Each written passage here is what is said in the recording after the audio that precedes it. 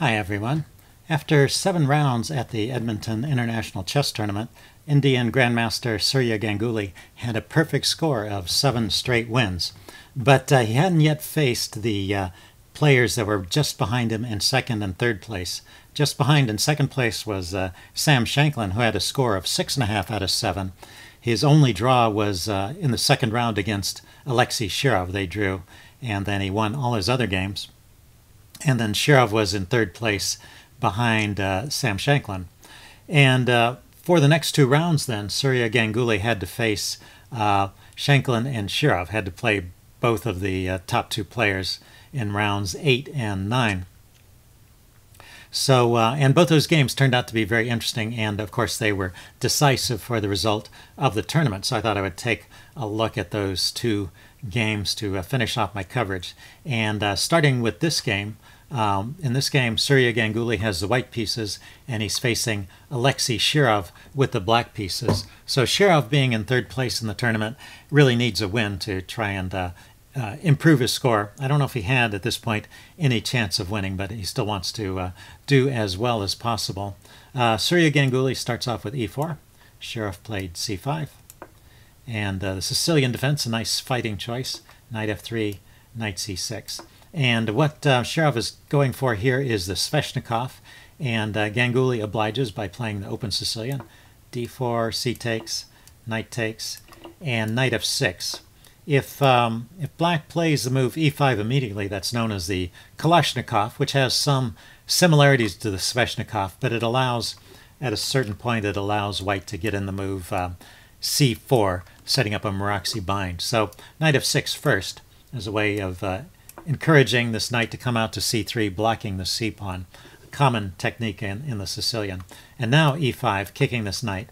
And the knight goes over here to b5, taking a look at the d6 square. So pawn to d6 is played to keep the knight from hopping in there. And now bishop to g5. So this is a critical moment, and bishop to g5 is really a pretty necessary move. You've got to do something about an impending threat that black has of pushing this pawn forward and then this pawn forward. And this knight will have to drop back, and then there's a threat of forking these 2 knights and driving this knight away from defense of the e-pawn. So this bishop g5 move is kind of a dual-purpose move. It pins the knight so that this pawn is no longer under threat, and if necessary, the bishop can just take off the knight. And it also prepares the move knight to b5. So it's really critical to get that move bishop g5 in if you're ever playing the white side of the Sveshnikov here. a6, kicking the knight back to a3, b5, and now this knight really needs to get out of town. There's a danger of the fork here. Of course, either knight could move to solve the problem with the fork, but this knight has the best prospects at this point, so knight to d5. And now there's an uncomfortable pressure on this knight on f6, so bishop to e7 is played, breaking the pin and threatening to take on e5, and so now the bishop gives itself up for the knight. And all this is very standard play. At this point, white moves the c-pawn. It can go to c3 or to c4 directly, starting to undermine these queenside pawns. But Shirov plays c3, which is, I guess, still the main move. And then this move bishop to g5 was played. I saw this once in a tournament game when I was playing. I faced this once, and I was really surprised by the move bishop g5. If we back up for a second, you know, it's not clear that this bishop is so much worse than this knight that that white is even going to bother exchanging it off. So why is black moving the bishop again? And is it really just to save the bishop pair? But that seems to be the case. I guess you could also argue this is a good diagonal for the bishop. Keeps the knight from coming to the c-file, for one thing, and it keeps the rook from coming to the c-file. Anyway, the line that I've always seen, or more typically seen, and what I was expecting when I played this was knight to e7. This knight drops back to harass this knight, and now white usually does grab the bishop. Knight takes bishop, pawn takes, because not only are you winning a bishop, but you're also messing up the pawns on the king side. And this is a very interesting position to play for both sides, white or black. Black has ideas of pushing the f-pawn forward, both of them actually, one after the other, and disrupting the center. And, black's king, I guess, is going to be staying in the center for a while, or at least not castling until it's clear that that's going to be safe. Anyway, interesting play for both sides there. But Shirov goes with the bishop g5 line, which is actually the main move in the database I was looking at. Now knight to c2. This knight on the edge of the board needs to route itself back into the game somehow. And rook to b8. This is an interesting move from Shirov. This is not the top choice in this position, but it's one of the three main moves here. The other choices are castles. Black can just castle here, and white will continue with a4 and just start to undermine these queenside pawns. Just like in the Ruy Lopez, whenever black has pushed these queenside pawns, it's often an idea for white to counterattack and try and undermine them, create some weaknesses there. The other way of playing after knight c2 is to play knight to e7, just retreating this knight and putting some pressure on the knight on b5. And then usually white will throw in h4 to kick this bishop around, and then maybe knight b4, something to support this knight here. So all this has been played before, and those are all interesting ways to play. But rook to b8 is a fine move. It's controlling the b6 square, stopping the knight from hopping in there, and maybe getting away from potential forks on c7. And it also is prepared for the opening of the b file after white plays a4, going with this idea of opening up the weakening the queen side here. Then black can play b takes a4 and open up the b file for this rook. So very interesting play from black.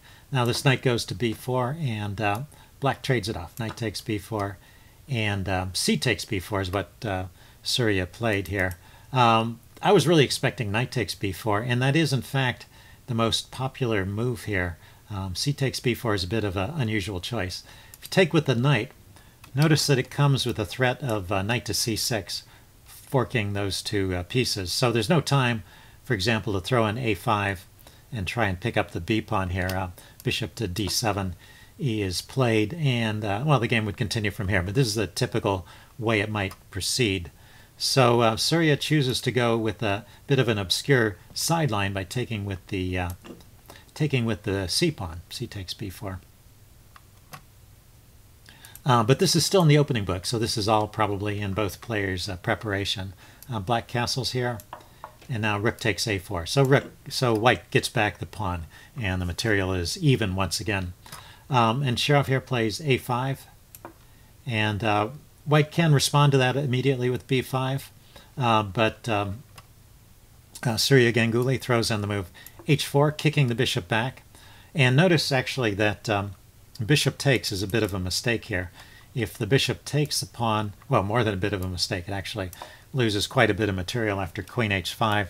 It's a combination of a mating threat on h7 and a threat on the bishop. It's going to win some material. So this h4 move forces the bishop back. The bishop wants to stay on this diagonal. It doesn't want to go back and get traded for the knight on one of those two squares. If it wanted to be traded for the knight, it could have done that much earlier. So it drops back to h6. And now b5 is played, saving the b pawn and getting a passed pawn here. So pretty interesting play, but still all this has been played before. Bishop d7, pinning that pawn. And now it's under pressure. It's defended once and attacked twice. So knight drops back to defend. And d5. This is a pawn sack, but this pawn sack has also been played before. So this is not original at this point. But it's an interesting sacrifice. Black is giving up a center pawn, but that pawn is always a weakness. This pawn is something that is going to be a target for most of the game. So why not just give it up? And in exchange, black will get some play against these somewhat scattered pawns that white has, and also open lines for the bishop. White for the bishops. Black has the bishop pair and white doesn't, so the open lines should favor black in this position. So it seems worthwhile it seems like a valid sacrifice to give up that pawn. And now Shirov plays with e4, and that's really the first new move, at least the first move that was not in my database. So what's been played here before is just king to h8, which actually Shirov plays in a moment or two. So I don't know if there's a lot of independent significance to this move e4. But, well, it's pretty logical what black is going for here. Notice that white has never developed a kingside bishop. It is doing a useful job here in a way. It's holding on to that pawn. But, so I can't say it's a totally useless bishop, but it hasn't been developed, which means that white can't castle. Also, there's pressure on this pawn, so white can't castle for that reason. It would just drop the H pawn if white were to castle. So it'll take a couple steps for white to castle here, and in the meantime, black is going to start pushing these pawns forward and trying to create some open lines, hoping to catch white's king in the center of the board and embarrass it. So bishop to e2 is played now. White starts to make preparations to get the king out of the center, and f5 is played. d6, this pawn comes forward, opening up this diagonal towards white's king. And now king h8 is played. So that's, like I said before, king h8 could have been played instead of that e4 move, but it also gets played here. Let's see, and now g3 is played. So once again, preparing to castle. Now that this h-pawn is defended, it's actually safe for white to castle over here. Maybe it's safe. Can't say for sure because there's still ideas of opening up lines here with these pawn pushes. And in fact, Shirov at this point sacrifices a second pawn with f4. So I'm thinking that this is over-the-board inspiration rather than home preparation, although it's possible this is a prepared sacrifice. But anyway, white goes 2 pawns down. Black goes 2 pawns down for the moment, gives up the e-pawn in exchange for inflicting some damage over here on the king side and also gaining some tempos. It starts with this move, bishop to f5, kicking the rook. Rook goes to e5, and now queen to f6, setting up this ominous battery along the f-file. So Surya lifts his queen, centralizes the queen, and gets it out to a more active square. And now Shirov opens up the f-file with f takes g3, f takes g3, and now plays the move that seems to be a mistake. So looking at this with a chess engine, it's a very complicated position. You can see there's ideas here because the king has still not been castled, and it's if this bishop were just not in the way, then it would not be possible for white to castle. And these open lines with the bishops, with black's bishops, might prove disastrous for white here. But it's white also has threats as well. White has 2 passed pawns, which are both getting pretty close to the touchdown line there. So anyway, very double-edged position. It seems the best move here, looking at it with the chess engine, is g6. Not the first move I would have thought of in this position, but well, let's check out this line. It allows white to castle, but allows this bishop to reroute to g7, and now there's a threat to just take off that rook.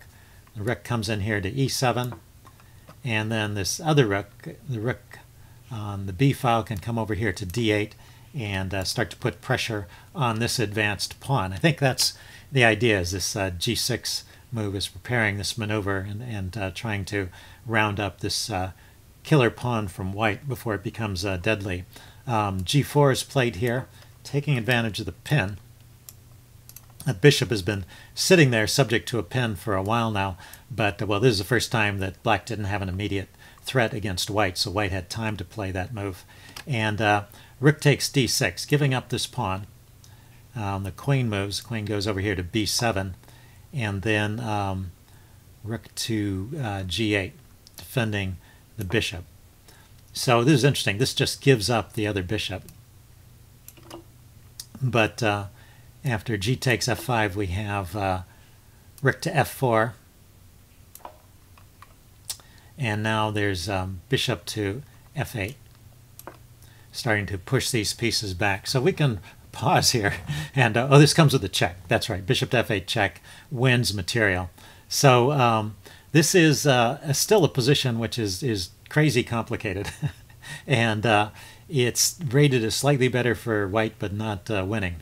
But yeah, this bishop f1 check is a key idea to get material back. You might wonder, why doesn't white play something else at this point, maybe move the king away from the G file to avoid that discovered check. But if the king goes over to the H file, then the queen is coming in here, and this is also this is actually winning for black all of a sudden. So anyway, a very tricky position, and hard to find that move G6.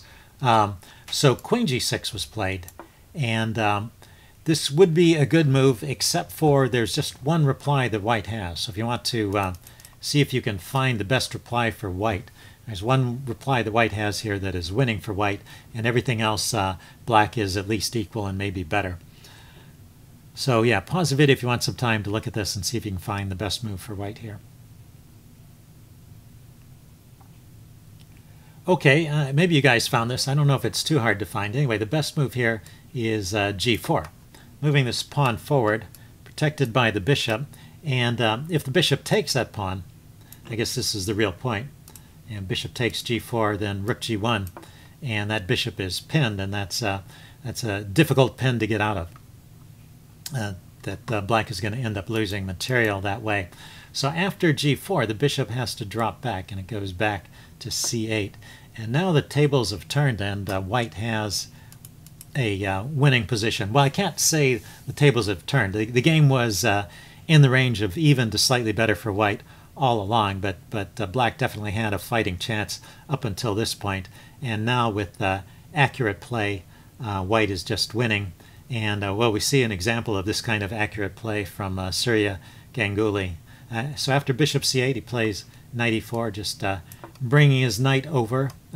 Bishop goes to b7, hitting the queen and hoping to trade off some pieces here. Black has ideas of getting at least one of the pawns back and going into an endgame a pawn down. But notice that Surya doesn't lose his cool here and move the queen right away. He first throws in h5, kicking black's queen and forcing it into some difficult decisions. And the best choice here turns out to be, also verified by the chess engine, a complicated series of exchanges starting with queen takes e4. So remember, white's queen is hanging as well, so just taking back the queen and losing the queen is a bad idea. So it's queen takes e4. I mean, taking with the rook was a bad idea because I would lose the queen. So queen takes e4, bishop takes e4, rook takes e4, and we get this position where the material is even. It looks like black is going to get one of these pawns back. Well, it happens in a few moves, so we'll just go forward to that point. Let's see, the f rook comes over here to d8, and white's rook is still over here in the corner, still a little bit out of play. This rook goes to d4 to defend the pawn. The bishop goes to c1 to attack another pawn here. D7 is played, and bishop takes b2. So black got a pawn back. White is just one pawn up in this endgame. There's bishops of opposite colors, but there's still rooks on the board. And as long as there's still rooks on the board along with the bishop, this is still a very double-edged position, and possibilities for both sides. It's possible also for black to get something going on the black squares if white is not, on the dark squares if white is not careful. But in general, white should be better here. White is better here, according to the chess engine. So anyway, the rook is under fire. Rook to d5 is played. Now rook to b7, ganging up on the d-pawn. And finally, on move 36 here, white castles. So that gets the king to a slightly safer position, just like castling in the middle game or in the opening. And it also gets the rook onto an active file and prepares to bring it over here to defend. And notice that it also defends the d-pawn, because if black takes the d-pawn, white will take back, and there's a back rank mate. So the d-pawn is defended. g6 was played to solve that problem of the back rank mate, but h6 by white reintroduces the same problem. Black's king is still trapped on the back rank. So bishop to a3 was played. Now rook to f7. The rook comes all the way forward to the 7th rank, adding another defender to the pawn. Not just defending it indirectly, but now it's directly defended, and also with pressure along the 7th rank. A4 is played. Black has got a passed pawn as well, so he's going to try and get some play with it. Rook to e5, hitting that, cancel that. Rook to e5. Okay, threatening to come over here and win a queen, or turn that pawn into a queen that way. So rook b to b8. That rook is forced back. It needs to cover this rook e8 idea. And then bishop to c4 was played. Oh, it's white's turn. Bishop to c4. And black plays bishop to f8. This brings the bishop back for defense. Maybe it's taking a look at this pawn over here and also getting out of the way of the a pawn. Can potentially become a runner. King to g2 was played, getting the king away from any potential checks from that bishop and maybe preparing to enter the game at the right moment. a3. But this pawn, even though it got all the way up to a3, is not going any further with the light squared bishop covering the next square. Let's see. Bishop to a2 was played, just sitting there and waiting for white or black to try and find a move. In fact, this rest of the game here is a pretty good example of how white is just kind of smothering black and running him out of moves. Let's see. Black tried bishop to d6 here, hitting the rook. The rook went to e6. Cancel that. e6. And the bishop went back to f8. And now white played b6. Surya Ganguly played b6, and black resigned. So maybe it's a little bit mysterious why black resigned here, but basically he's out of moves. And I looked at a couple of different continuations from this point. Notice it's very difficult for these rooks to find any squares to go to, but the bishop can move back and forth. So how about you try something like bishop to b4, just moving the bishop around. White's going to continue pushing the pawn forward. Pawn to a7 or b7. Now all these squares on the back rank are covered, and so this rook has almost no moves. And let's see, bishop back to f8, just kind of marking time. Then bishop to c4. Black plays another move, or white plays another move, mainly just to run black out of moves. And now if black moves the bishop again, one last move of the bishop, and things just fall apart at this point. Bishop c5. Finally, this rook can come in here and check on e8. Rook takes, pawn takes, becoming a queen. Rook takes, and rook to c7. That's the key winning idea here. And there's no defense. The king can't leave the back rank, and the rook is just going to come down to c8 and force a queen through, and it doesn't matter if this rook stays here or if it goes over this way. Basically, black needs two moves. He needs to get the rook to this square and get the bishop to a square that defends it, and he can't do both at once. It's probably a critical reason for lifting the white king off of those dark squares to avoid giving any tempos to the bishop. Okay, so but let's see if there's some other tries here. This is kind of an interesting position after bishop to c4. Instead of moving the bishop and allowing that rook to e8, what else could be tried here? Well, first of all, the two pawn moves. If you play a2, white's just going to take it, and that hasn't improved the situation at all. If you play g5 here, trying to just stall for time, then rook to e5 not only rounds up that pawn, but gets this rook over to an important file over here, so that doesn't help as well. There's one more try that black has here in this position besides moving pawns and moving the bishop, and that's to try moving the king. So king to g8 could be tried here, and then there's a very nice idea here. Rook to e8 is played anyway. At first this looks like white is just giving up material, but there's a clever checkmating idea here. So if you want to see if you can spot it after rook takes rook, it's white's turn to move. Can you find the mate here?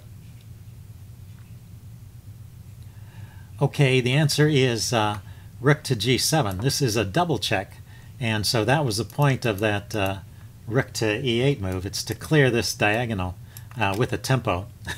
So rook to e8, rook takes rook. It looks like you're going to queen, and then black's going to pick up the queen, and he'll survive this for a bit. But rook to g8, rook to g7 is a double check the king has to move, and the only legal square is the corner, and then rook to g8 is mate. So a very pretty finish. So anyway, let's back up to the game. In this position, after b6 was played, Shirov resigned. So as a result of this game, Shirov ended up in third place, and the fight for first place will be determined by the game between Surya Ganguly and Sam Shankland, and I will show you that next time. See you then. Bye.